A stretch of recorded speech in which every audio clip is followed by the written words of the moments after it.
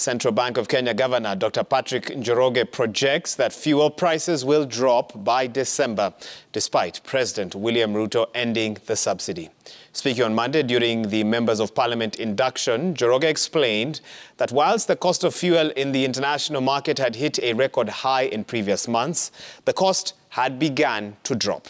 He attributed this drop to the resumption of relative normalcy in the countries that produce oil. He added that while the regulator will execute its mandate by trying to regulate inflation, a more permanent solution will be realized when the cost of fuel drops.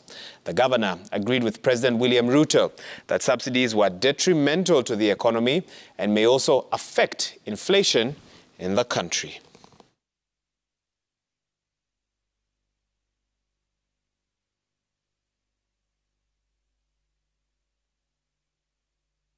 You can see it had gone as far as $130 a barrel. That was in March. And now it has come down to about $93 a barrel. The expectation is that this will come down even more, to the point where we won't have to have the subsidies. You understand? So it's true, we eliminated the fuel subsidies on the I guess the super, etc., right? But on also the other products, including diesel, etc. So you have the price coming down, and therefore the gap is narrowing.